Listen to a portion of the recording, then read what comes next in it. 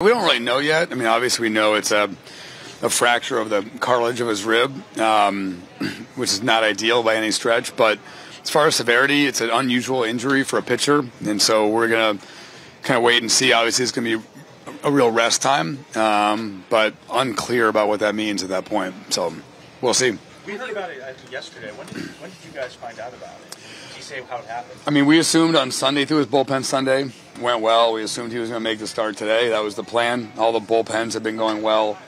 He was on schedule for that. And then, we found out on Sunday that he was having some issues. We didn't know if it was muscular. We didn't know if it was skeletal. We didn't know if it was, indigestion. We didn't know what it was. We had no idea at that point. And so he got back from Toronto and went to the doctor on Monday and had the MRI, and that's what we found out. But it was really one where we had no idea what it was. It's not your usual pitching injury. It's not an arm, it's not a shoulder, it's not an elbow. And after the bullpen on Sunday, we assumed he was going to make the start today. So, we were surprised. In your front office career, have you ever had a pitcher? Do you assume it happened from pitching, from the bullpen? We don't really know. Cumulative? No idea, yeah. And what's the reaction when you know how good he was early in the year? You pictured this stretch run with him. Yeah, certainly we're hopeful to get him back tonight and start pitching the way he was in April and May. And obviously it didn't happen, but we've been playing great baseball for quite a while. And I think this time of year you just sort of kind of roll with things like that and move forward. And we have depth. We've obviously been using that depth for a while and performing, so we have to keep doing that. But I don't know. I think this time of year you don't stop and wallow too much. You say it's too bad. We'd love to have him pitching for us, but he's not, and we'll keep playing well. You mentioned the depth. Just what can you say about what Javi's done in multiple roles with role Taillon has gotten on? I mean, Sal's been fantastic for us in all these different roles, and I think other guys are going to step up in different ways. I think the way this year has gone, as we've talked about, there's been times that Stroman was terrific and times he struggled. There's been times that Drew was terrific and times he struggled. Jameson, same thing, and so. Really Steele's been the one guy that's been really, consistent for us throughout. And so we've been able to manage during those times. And hopefully someone else will step up, during this period. And that's been happening so far. Jed, are you considering him being out the rest of the year as a possibility? I mean, I have no idea. That's the honest truth. We don't really know at this point. I think we'll obviously get a real rest period and see how he feels. But, I mean, again, it's not a real common pitching injury. I've never seen that before. So for me to speculate would be just false at this point. We'll just rest and hopefully he feels better and hopefully he comes back and pitches really well. The way that minor league pitchers are handled, Jed, these days, this time of year they're kind of running out of innings sometimes in their development. Will that will that be a factor as to who we might feel comfortable bringing up here if Rossi needs more people for his staff? I mean, I guess, but right now I feel pretty comfortable in-house with where we are. I mean, he hasn't been pitching for us. So, I mean, I think that this isn't we didn't lose a pitcher that was active. We lost a guy that we thought was pitching today that was on the IL. So we'll move forward with the guys we have right now. Obviously, when you're in a pennant race, you kind of react differently than you would if you're not. So if that comes to it, we'll make those decisions, but right now we don't have to make those decisions. How creative or aggressive are you willing to be with those types of decisions if they do come up? Like, are you willing to, like people that aren't on the 40-man that, Are we talking pitching, hitting?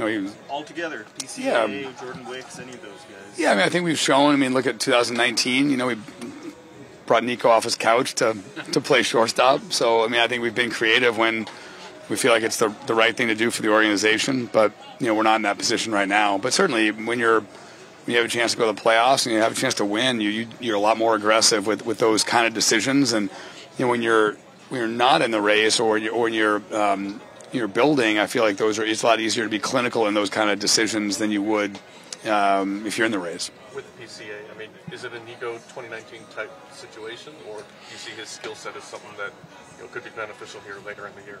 Yeah, we'll see. He's been playing great. I think it's way too early to talk about that. He hasn't been in AAA too long, but he's playing great, and it's been fun to watch. And obviously, his he has a skill set certainly that can benefit us in a lot of ways. But right now, we're just focused on his development, and it's been fun to watch. At this time of year, when you have an injury like this, is there any feeling like, okay, just a couple more weeks, get us to September 1st, and we'll have some bodies at least? Not as much as we used to, though. That's the challenge. It used to be, yes. Like I felt like before, you'd be grabbing as many guys as you could, and you'd have a ton of guys up here, and you felt like whatever fatigue you had in late August was going to go away once you could do that. But not really anymore. It's kind of one pitcher and one hitter. So yeah, times have changed that way. It makes you play basically straight up the rest of the way. What's the how's Ben Brown doing? Is he going to be back from his injury, or do you know what his status? Hope so. He's feeling good. He's in Arizona, so he's hopefully going to start moving towards pitching, and he's a guy that could certainly help us if he's healthy. How encouraging is Seiya Suzuki's kind of recent handful of games, been a small sample size, but yeah. It seems like that reset kind of maybe mentally did him well. Yeah, it's only a handful of games, but I think that our depth offensively allowed us to do that. I'm not sure we would have felt as comfortable kind of giving him that reset earlier, but we had the depth, and he's looked great. I thought his at-bat yesterday that to make it 3-3, that was one of the better at-bats he's had as a Cub, and hopefully he'll continue that. And kind of along the theme that with the pitchers is that different guys are going to have to carry us at different times. I don't think we can count on Cody hitting 400 every month the rest of the way. I think we're going to need other guys to step up and have a hot 10 days or 2 weeks, and it'd be great if he was one of them. As you've watched Adbert's development through this organization, just what has stood out to you about the way he's taken control of the closer role and what he's done in that position for you guys this year? Well, I think one of the things we always really liked about him was his makeup. He's really smart, really a student of the game, takes care of himself. And it's been fun to see with that kind of makeup how he's really gravitated towards that role with just pure emotion. It's fun watching him celebrate after a save. And I love the fact that he's kind of grabbed it and made that his. And I think it says a lot about his character. Who's your favorite closer celebration growing up these days? That's a great closer celebration. Or like, I always thought the most intimidating one was Chapman. Just the stare down was always solid. And the one I remember the most in my head is the Brian Wilson, But I'm more of a closer entry song person. What was your favorite? Sandman? Is that scary? Do you have bad memories? That's bad memories. Hell's Bells? No. My favorite one, Papelbon Dropkick Murphys was amazing. Shipping up to Boston, the whole crowd stomping their feet, and the game was over. That was awesome. 04, Keith Folk came out to Mother by Danzig. That was legit. That was really good. I'm trying to think of some other good ones. Those are the two that really stick out. What did you come out to? What's that? The little audio out of the dorm. Yeah. The players can't really do this, and Ross focuses on the day-to-day, but when you look at this stretch of games before the Brewers series, you kind of look at it as an opportunity to gain ground on first place and leading up to that matchup? So my super boring answer is I think when you look at it, it feels that way. But I also think we've been really, really good winning series against good teams. I think we've got a lot of really good wins on our resume, and then we've had some series that got away from us. I think obviously the Washington series in early May is one that really sticks out. Losing 3-1 run games to the Marlins, sticks out. So you kind of can't overlook can't overlook it. But yes, I think in theory we've been running through a pretty tough stretch for a while and playing really, really well, and you hope that you can continue that against these teams that it's 4 straight teams that aren't going to the playoffs. So, but I just think in my experience, if you're playing well, you can beat anybody, and if you're playing poorly, you can lose to anyone, and we just got to keep playing well. Was this stretch part of the calculus at all at the trade deadline, knowing what you had coming up in mid-August? Well, certainly we knew that our schedule wasn't as hard as some teams' schedules. I think that's accurate. We played a lot of tough parts of our schedule in the first half of the year, so I think just based on the math, the winning percentage of the teams we were playing was lower than the other contenders. You still have to win the games, you have to play the games, but yeah, I think that was certainly it was nice to know that the hardest part of our schedule was past us early in the year. He might be the executive of the year just for the Bellinger signing alone. Okay. With that said, who's voting on this? The smoke is moving up. Yeah. But the reality is, it's been a great signing. It's been great for him. Has there been any progress in looking toward the future with him? And That's an amazing way to ask me that question. and whatever his agent's name is, I forget what it is. As I said, I mean, he's been as good as it's been for him. It's been better for us. I mean, he's been amazing, and certainly, he's sort of been like the centerpiece of this run we've had for the last 6 to 8 weeks. He's been amazing. As I've said, he knows how we feel about him. We'd love to keep him here. He's been a great fit for us, and he's a great fit in the clubhouse for us, and we'll see. It's Ross easy said fodder. He's only going to be good Ross said he's only going to be good in the Cubs jersey. Is that what he said? Yeah, he can say that. Did you think of it as a big risk at the time that you were going to just keep him and not put him up for a trade market? Because he could have got you quite a few players at that point. Yeah, I mean, winning's better than not winning, and I feel like that's the goal. If you said at the beginning of the year that he was going to play great, and probably if you take away the fact that he missed a month, he's in the MVP race and somewhere in that top 4 or 5 guys. If you said that we'd be winning and he would do that, I'd sign up for that all day. So, yeah, certainly there's a cost associated with, sort